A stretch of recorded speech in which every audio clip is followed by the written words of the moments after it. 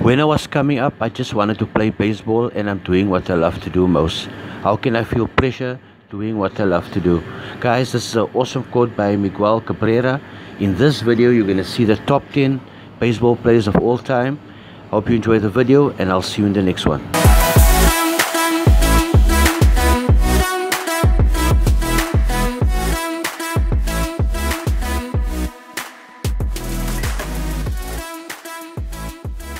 Babe Ruth. George Herman Ruth Jr., better known as Babe Ruth, was an American professional baseball player whose career in Major League Baseball spanned 22 seasons, from 1914 through 1935. Yes, best player ever to play the game because he hit in the dead ball era and hit the ball with power to all fields. He would have had another 40 to 50 home runs in the 1925 season if he was not suspended because he was having marriage problems with his first wife. Thank God his second wife helped him and he hit the record of 60 home runs in the 1927 season, a record that stood until Roger Maris hit 61 in 1961 as a Yankee. Henry Aaron came to bat 2,000 times more than the Babe, and if they did not walk Ruth so much he would have hit 800 or more home runs. He would have been a great manager as well, but was never given the opportunity because of prejudice. He was as good as a pitcher as anyone in either league at the time in his career as a Boston Red Sox pitcher. He saved the game because of the 1919 Chicago White Sox scandal, where people would have lost interest in the game if it were not for the Babe hitting home runs when others were not hitting them. He made the game our national pastime. 2. Willie Mays. Willie Howard Mays Jr., nicknamed the Say Hey Kid, is an American former Major League Baseball center fielder who spent almost all of his 22-season career playing for the New York, San Francisco Giants, before finishing with the New York Mets. It's hard to decide who is better, but they're all really amazing, but based on overall it is about skills and athleticism. Willie Mays and Jackie Robinson were so fast for baseball players. Baseball does not take as much speed as some other sports, but it takes speed too, and Willie also has lots of strength and endurance. Athletes like Babe Ruth would naturally have more strength. Also, Willie Mays was more athletic and he had the best skills. He is an amazing legend. He could hit more home runs on a regular basis. He could be a little better than Babe Ruth. They're both so good. Willie Mays had better hitting than pitching and better pitching than catching. He was really good for all of that.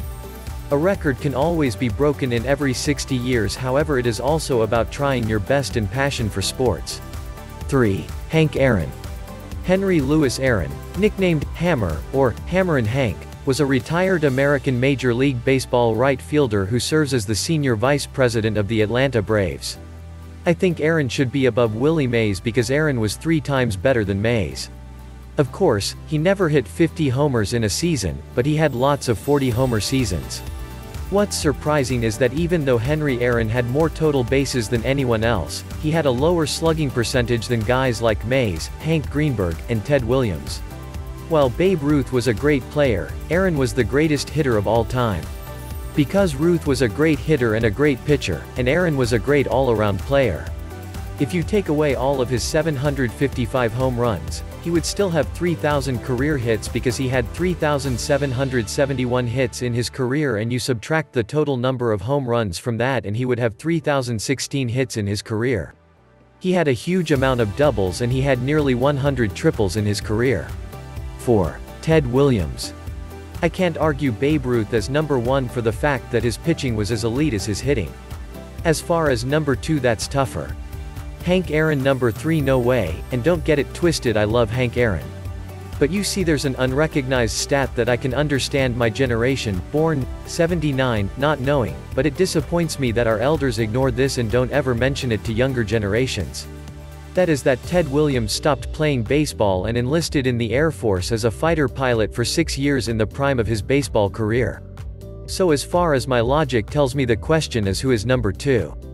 I have to put Mays and Williams as a tie, as Williams was the greatest hitter ever, and if you were to modestly calculate what his stats would have been if he didn't miss 6 years, he blows everyone away, period, bar none.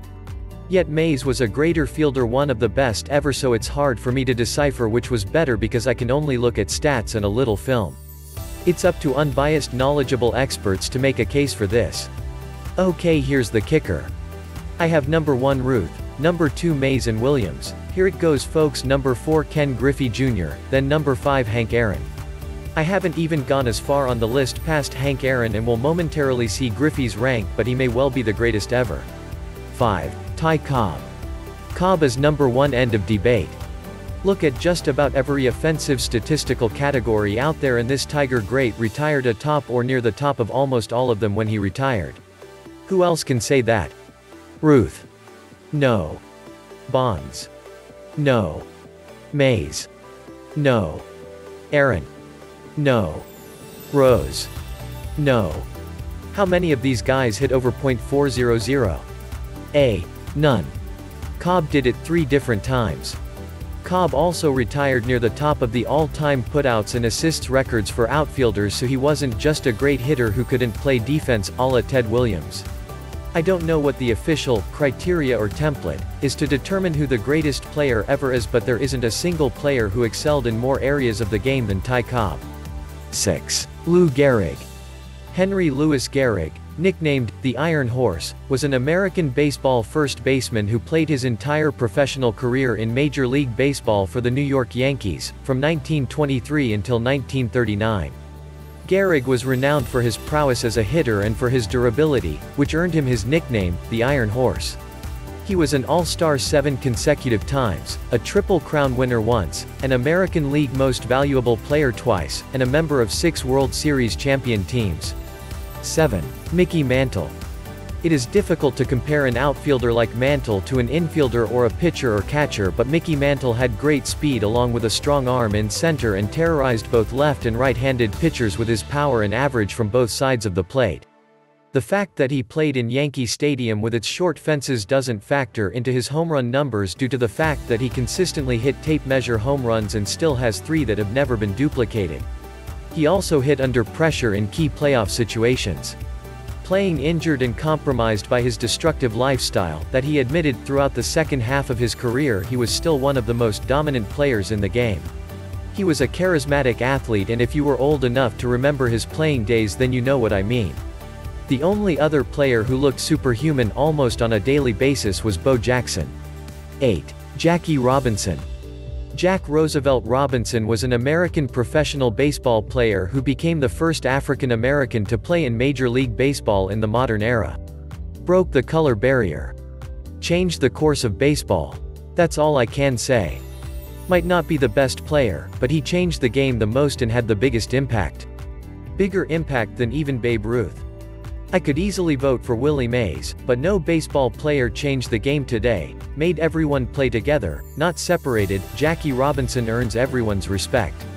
As a Giants fan, I think Jackie Robinson should be the only athlete in the world to be idolized because of what he did. The pain he went through alone tells you that he's a revolutionary athlete. 9. Ken Griffey Jr. George Kenneth Griffey Jr., nicknamed Junior and the Kid, is an American former professional baseball outfielder who played 22 years in Major League Baseball. Think about this: look at his numbers now and think he had 5 prime years taken away from him. There is no doubt about it, he would have literally had every record in the book: hours, RBIs, hits, and maybe Gold Gloves. He also changed the way baseball was marketed, the way Magic and Bird did in the NBA. He made baseball relevant and cool again. And forget Bonds and everyone else, he was the best player of his generation, not to mention he just got the highest voting percentage in the history of the Hall of Fame. What does that tell you? 10. Walter Johnson. No doubt Walter Johnson was the better pitcher between himself and Cy Young. I have read probably 25 biographies of Hall of Famers, mostly notable hitters between 1880s to 1930s.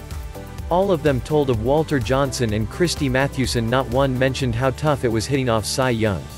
Plus the guy pitched nearly every other game, giving him more opportunities to win games. Just imagine how many games Walter could have won if he were not in a 3 or 4 man rotation. The greatest pitcher ever, and remember, pitching is 90% of the game. Don't get star-struck by the Babe's homers or Ty's hits. Johnson did more for his team than any other player. For an entire decade, 1910 to 1919, he won 265 games, which was 34% of all the games won by the Senators. He won 417 total games as a Senator. No pitcher or ball player was more valuable to their team. Guys, awesome, you made it this far into the video. Please give this video a thumbs up. Please subscribe to the channel. It will help me a great deal. Let me also know in the comments what other top 10 videos you would like to see, and I'll see you in the next one.